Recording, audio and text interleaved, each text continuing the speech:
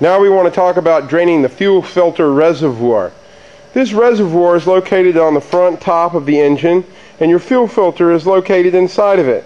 On the back of it, there's a little handle that you can open that will drain the fluid out. Now, this particular motor came out of a van, and it uses a remote type system that will be right up here because you can't get to it in a van.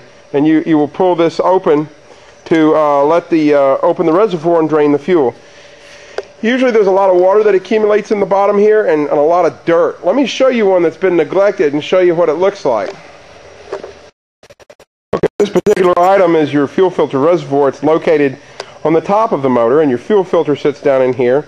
And this is where it bolts in from the front. And your incoming fuel comes in here, and your return line is here.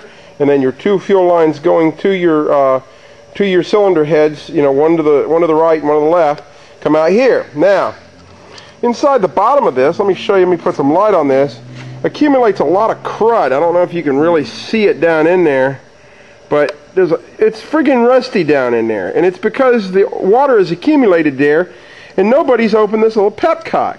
This sits on the back here, and there's a tube that's attached to it that drains it down to the ground, and you just flip this little thing open, okay, and then all this stuff will drain out.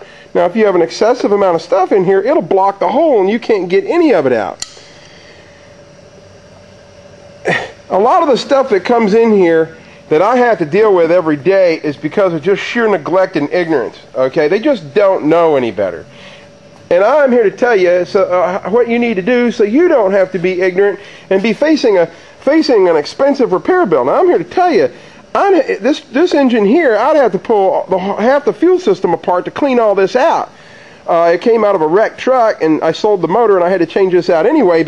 But I couldn't, in good conscience, send a truck out that's got the shit like this down in the bottom there. I mean, all that's going to do is screw up the injectors and clog filters and whatnot. So it's very important that the maintenance and part of the injector tune-up is to drain the fuel filter reservoir. Let's go to the truck and I'll show you exactly where it is on the truck. Okay, your fuel filter reservoir is located right on the top of the engine. Okay, and you can drain this without changing the fuel filter, but it is the first step. And right around back here, right around on the back, right here, okay, is a little handle. Let me just flip it around. Let's flip it. See, you can hear the fuel going out. Put your little pan underneath your truck to catch it, and once it's empty, it will drain out all of the water that's accumulated in the bottom and most of the dirt. Now, if you really want to get the dirt out of there, leave that petcock open and turn the key on. This particular one's 99 model, so it's an electric fuel pump. It'll push all the crud out, and that's a good idea too, but that's only if it's excessively dirty. It's very important to drain this reservoir during the injector tune-up process, because if any of this dirt gets past the filter or water gets past the filter, it's going to wreak havoc on your fuel injection system. So make sure you do this one simple procedure, and it will save you a whole bunch of trouble in the future. The last step in the process is the Stanethine performance formula in the fuel tank. This treats up to 60 gallons. And I suggest to do this procedure every 5,000 miles or whenever you do your oil change interval. Put some of this in there. Now, this particular tank in this truck is a 30-gallon tank, so we're going to put about half the bottle in there.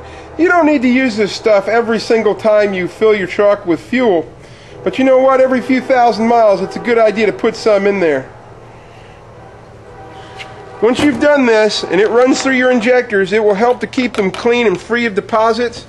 And now you have both the fuel side and the oil side of your injector protected and cleaned. Save yourself $5 and spend a little bit of money every 5,000 miles and do this, and you'll be just amazed at the results. And if you've never done it before, I encourage you to go out and do it immediately, especially if you're noticing some hard starting or if you're finding some drivability problems. I'm not going to say that this is going to reverse the effects of wear and tear on your engine, but it certainly will keep the injectors as you have them in the truck in good shape. We're going to conclude here with the fuel injection tune-up. Change the top end oil. Drain the fuel filter. Put an additive in the fuel. Any one of these things, if done on a periodic basis, will have a positive, lasting effect upon your fuel injectors. But you got the triple whammy here. You do all three of these things on a periodic basis, say every oil change, every 5,000 miles at the very minimum. You will find that the long-term effect on your injectors is that they're going to continue to work way past when you'd expect to have to start dealing with them. Now, this doesn't reverse the effect of worn-out injectors that are already there, but hey, it will keep the ones that you got running as long as they possibly can and save you thousands of dollars and hours of aggravation having to deal with this. Just do these simple procedures and you will have the benefit of a good running truck for a long time ahead. If you're looking for a simple hand pump to do this job with that is simple and cheap and inexpensive, this one was available from West Marine for less than 10 bucks, and it's actually for doing lower unit oil on mercury outdries. But it works out real nice. You slide this tube into here and you put it right down in there. It just barely fits inside there, and then you can pump the oil out with this. This is a cheap alternative for putting together a big apparatus like we use for day to day, because we're constantly doing this type of procedure.